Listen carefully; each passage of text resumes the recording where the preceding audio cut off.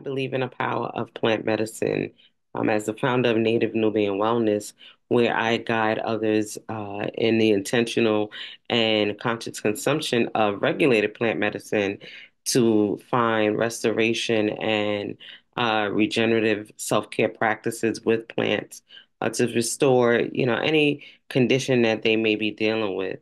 I feel like it's necessary for me to connect those who are marginalized and underserved, especially women, to things that are accessible, or also, medicinal plants like cannabis and if they have access, psilocybin for certain wellness needs and self-care practices. So I'm a firm believer in the power of plant medicine, and I use it daily in my own self-care practices, and women should be incorporating plant medicine into their wellness routine.